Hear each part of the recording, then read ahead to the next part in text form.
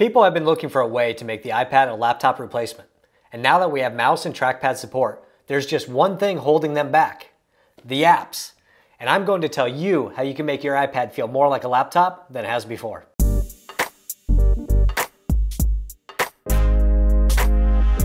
iPadOS 13.4 brought mouse and trackpad support to the iPad, bringing the laptop replacement reality a little closer.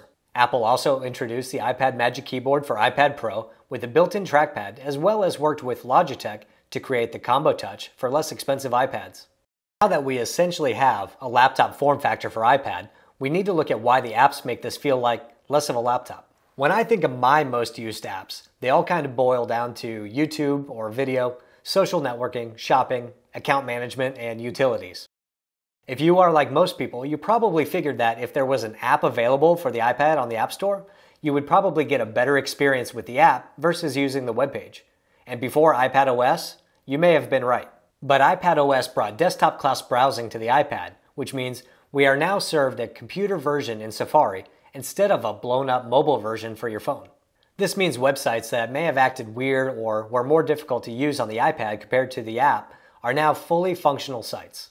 Mouse and trackpad support from iPadOS 13.4 have now been fully baked into Safari by Apple compared to the third-party apps you are using. Let's take a look at YouTube as an example.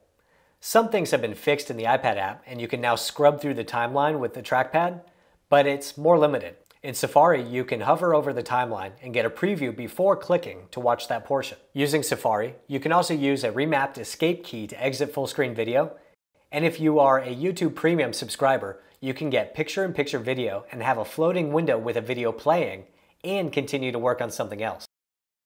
And yes, picture-in-picture works on Netflix too.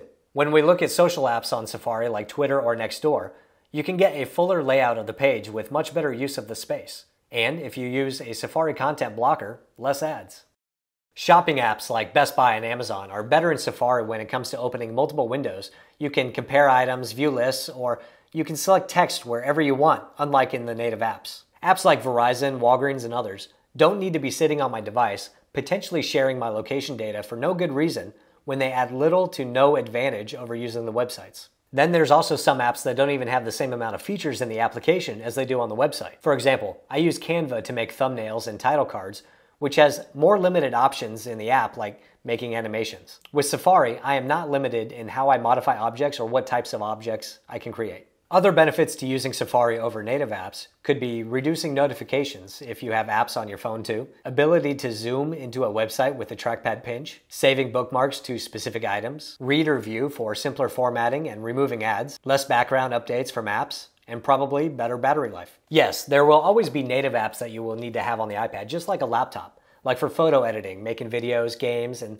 things like smart home devices that were only built around apps. Now, there will undoubtedly also still be websites here and there that still may not work as well on iPad. But my suggestion is that you start looking at apps that do have well-known web interfaces and see how they compare to the native app you are using. I think you'll be surprised by how well they work. One negative to using Safari over the apps is that you may have to log in more frequently to the websites than you would in the app. I find this to be much less of an issue using a physical keyboard on the iPad, but even less so using a password manager like Keychain or LastPass, and having Face ID or Touch ID enabled. Another negative is offline access to certain things like videos or files, so you may need to plan for times when you are unable to be connected. So, if you are looking for ways to replace your laptop with an iPad, look no further than Safari.